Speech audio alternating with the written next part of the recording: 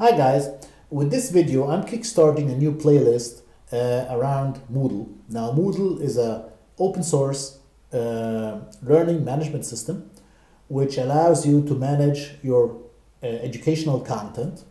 You can also use it to manage your documentation, and this playlist consists of a series of or a bunch of independent videos. None of the videos is dependent on the other, and each video would then tackle a certain theme.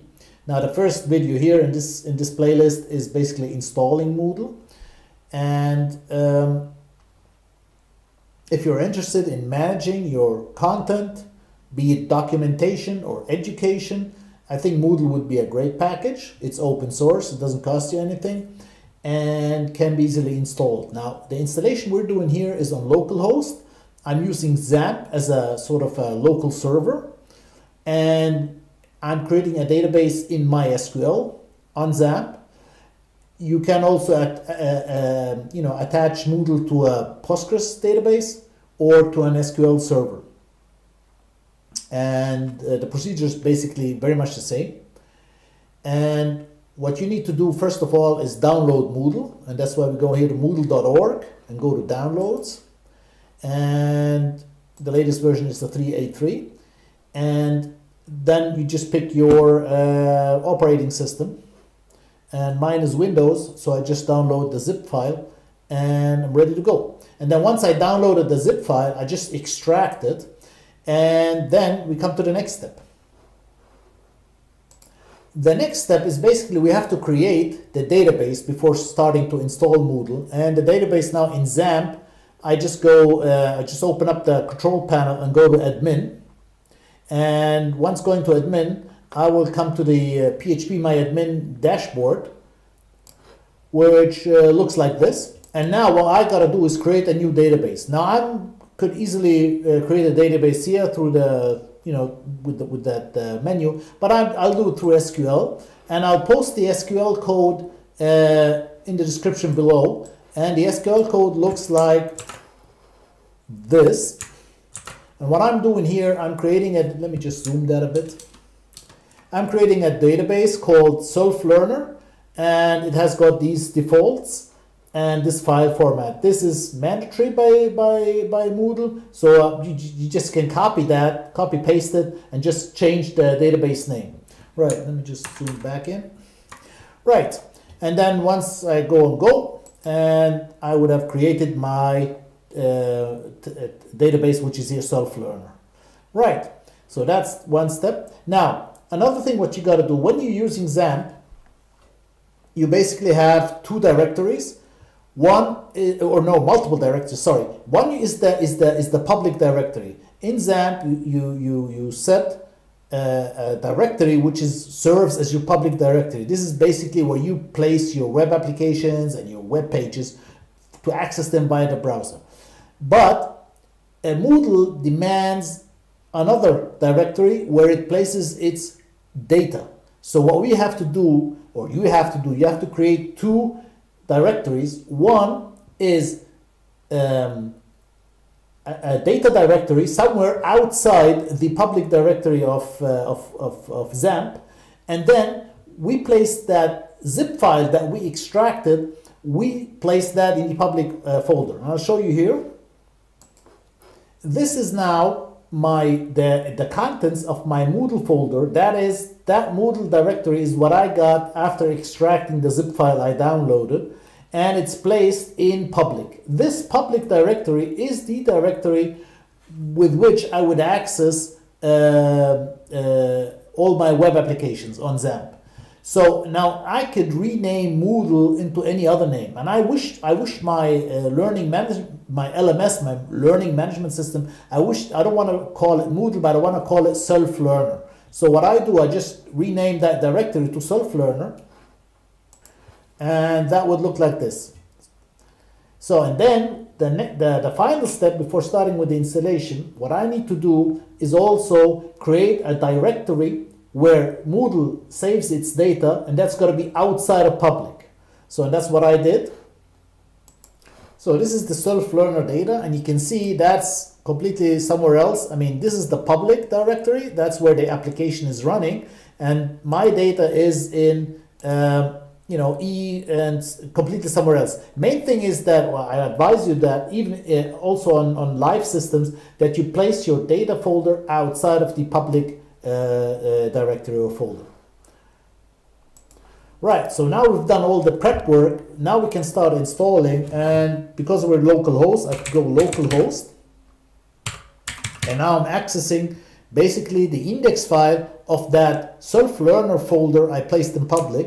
And localhost, now I access the public directory, and now I just call self-learner.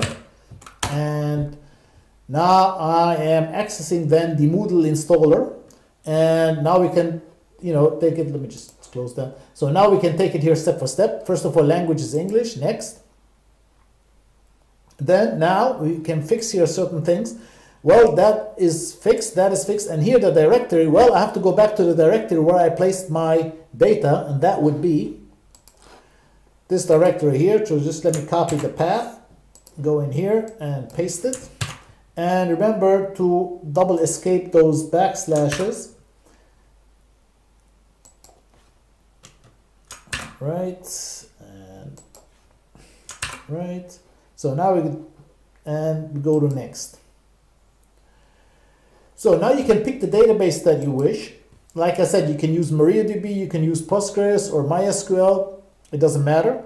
I use Postgres. I had an installation with Postgres. Now, but in this case, we're going to be using MariaDB, which is basically the database that we created previously under PHPMyAdmin in Xampp. So take that and next. And now it needs the database data. Database is localhost. Database name, we set it as self-learner. And now it demands a user and a password for that user. So we're just going to have go to user accounts and create a new user. Add a new user and use text field. Well, let's call the username selfie and localhost, and we give them password ABC and ABC, and that's it. And yeah, and then we grant the guy access to all of these things. And database for user account, okay, that's it. And do we need anything else? So I got it, and go.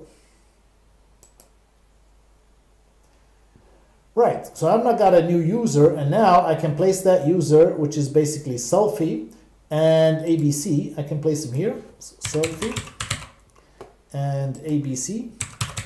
And all tables created in that database could have the SL prefix for self-learner, and the database port, I can leave that empty. Let me see, is there a port? You can mainly see here if there's a port. There isn't with Postgres. You need to place a port. I think it's 3341 if I'm not mistaken. So, and then on next, and let's see.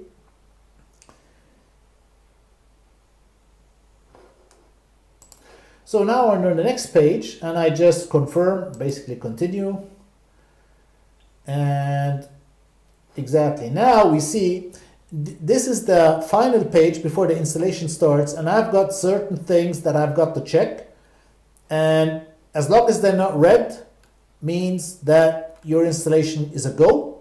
And I'm going to keep them like this, and these changes, you get an explanation here where you can change that. You can change that in a PHP ini of Xampp if you wish, but they will not hinder us with the installation. So I just this one here, I can't change that because I'm localhost and my PHP is not 64 bits. So the only thing that I could change is this one, but that doesn't bother me right now. And then continue.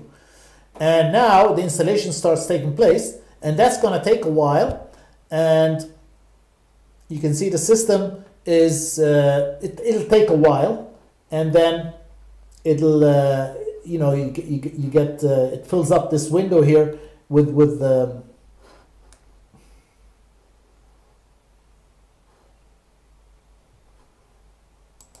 So and now, as you see, the installation is totally done. It's built up this whole page, and it took around a couple of minutes. And now I go to continue.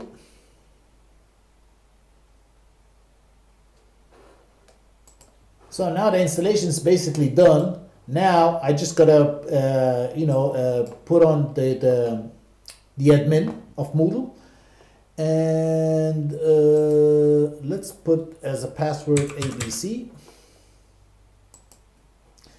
and my name is Eddie,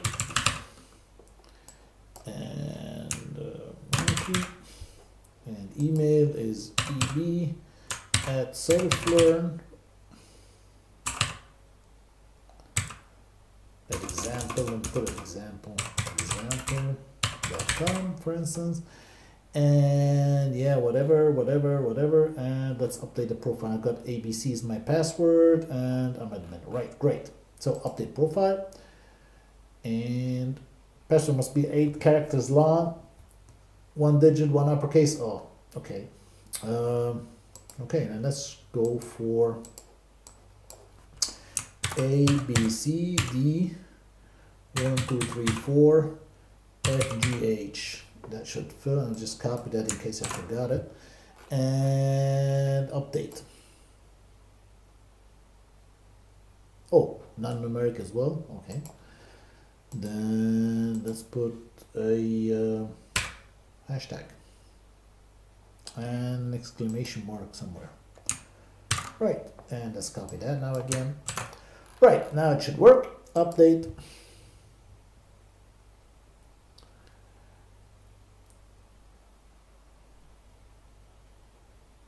And now we should now access then the start page of Moodle. We're logged in as an admin.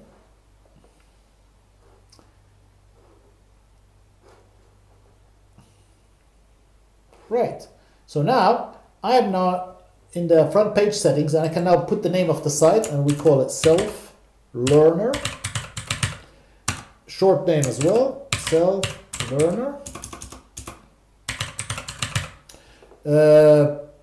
Just a demo installation. And the rest don't care, and save. Oh yeah, I should put here .com and save, or example.com, put it this way, example.com, right, and save.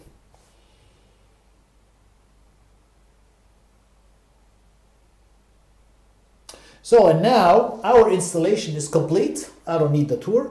The installation is now complete, and I can basically now, obviously I've got to do a lot of configuration and do a lot of stuff, and all of that stuff takes place inside the administration. And in here you can set your courses, users, grades, etc. You got a lot of work to do for it to be good looking and full of decent content. So now we installed that software.